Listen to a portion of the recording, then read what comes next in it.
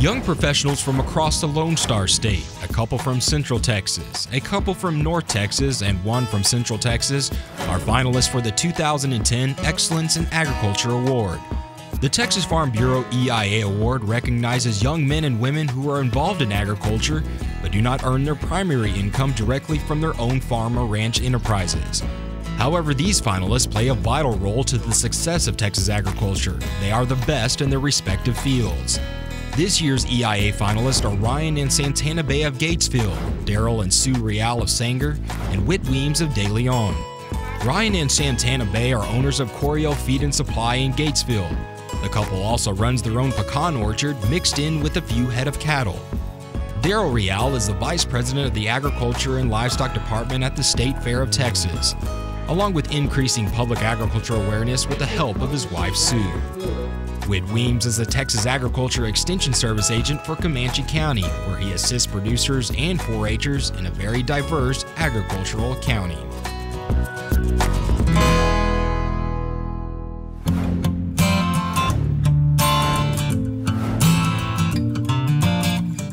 The goal of owning your own business is a dream for many, and one that came true for Ryan and Santanna Bay almost immediately after graduating college. The 20-somethings are owners of Coryell Feed and Supply in Gatesville, where they service and sell products to those with a wide-ranging green thumb for agriculture. It's fun, but it's challenging. I guess our biggest obstacle is being young. It's hard to tell people that have been doing something for 50 years and their dad did it that same way to try something new. But we're learning every year, and I think we're definitely getting better at it. Ryan doesn't come from an ag background, but his wife Santanna does, working with her father on the family farm in Shiner. Every afternoon, every evening, every weekend, every summer was spent either in the field or in the cow pens or doing just about everything from shoveling the poop or running the hay baler, cutting hay, running the auger cart. So I was back and forth doing just about everything.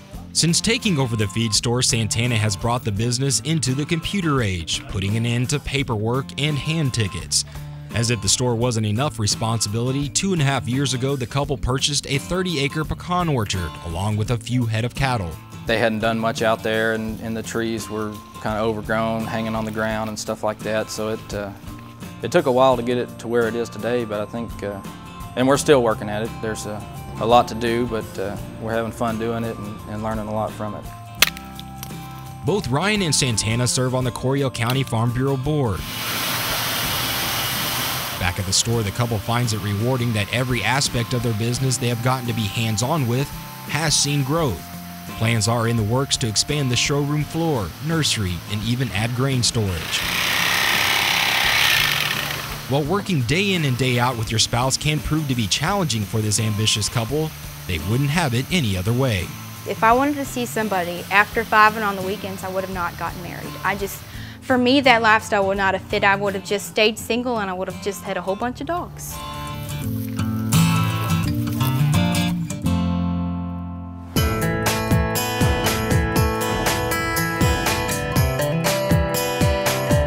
The State Fair of Texas is only visible to the average person for about a month each fall, but for Daryl Real, it's a year-long, behind-the-scenes job. A 10-year veteran of the show ring through 4-H and FFA, Daryl has turned a lifelong passion into a profession.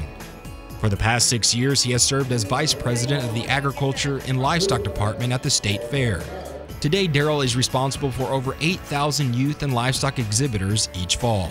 The livestock show side is something that's just inherent to most livestock people. We can take care of animals very well. That's what we do in the livestock business. But taking care of people is something that we've got to be training on and dealing with all the time. Growing up on a hog farm near San Antonio, like most farm kids, Daryl's first boss was his dad. After graduating from Texas A&M and Kansas State, he went to work for the National Swine Registry. In search of an opportunity to spend more nights closer to home, the State Fair came calling.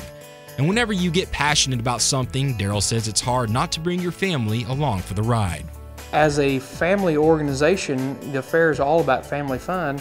They've allowed me to bring in my wife, and they love to see my kids, and to make this a great place and put our name on it and be proud of it. That family atmosphere is where Sue Real comes in. With over 3 million visitors, the state fair is more than just a livestock show. The Reals have found it to be a unique opportunity to showcase agriculture to the general public. A former school teacher and administrator, Sue did not grow up in agriculture. She married into it. Working behind the scenes with Daryl, she has been instrumental in helping set up many of the fair's new educational exhibits, playing host to the young and old alike, whose upbringing is much like her own. I know what the general consumer needs to know, and I get to bring that perspective in, so showing them where our money goes to and how a cow is fed and how it's really handled and taken care of, those kind of things. I enjoy getting to share that with them. In addition to his day job, Daryl serves on the Denton County Farm Bureau Board. Since his arrival, the fair has grown not only in terms of exhibitors, but also events and educational opportunities. There are groups out there that would have us go away. HSUS and PETA and other groups, they would love to put us out of business. But what I think the public that buys that piece of it and sends them money doesn't understand is that without agriculture, we have no food, we have no shelter, we have no resources.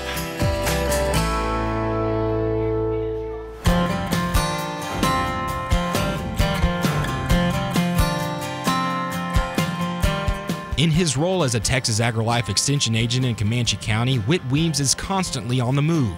The county is in the middle of dairy country, but a quick trip around the area will reveal a place rich in a number of diverse agriculture commodities. The fast-paced environment provides both a challenge and enjoyment. I've been able to learn about pecans and watermelons and peanuts and the dairy industry, and then most recently this year we added cotton to the list of commodities that are grown here in the county, and have had some guys that have really been successful with cotton crop this year. Hard work and dedication is what drives the Central Texan. He grew up off the farm down the road in Dublin, but was active in 4-H and FFA throughout his childhood years. After college, Whit started out as an extension agent in Falls County before moving to Hamilton and eventually hanging his hat in Comanche. For Weems, the future of agriculture looks bright. When he is not assisting producers, he is leading research projects and production trials to increase options for local farmers, while also working with local youth with their 4-H projects. I think one of the greatest things about working for Extension is just the opportunity to help people, to make a difference in people's lives and careers, continuing education for them, providing things that will help them financially, providing research that will help them take new and innovative ideas to the next level on their farms and help be more profitable for them. In his spare time, Whit also serves on the Comanche County Farm Bureau Board, as well as leading many of the county's youth ag education programs in dual capacities as both a local county agent and Farm Bureau leader. He and his wife also manage a flock of sheep in which they raise show lambs. Education never stops for this county agent on the go. He graduated from Tarleton with a master's in agriculture education, but that wasn't enough.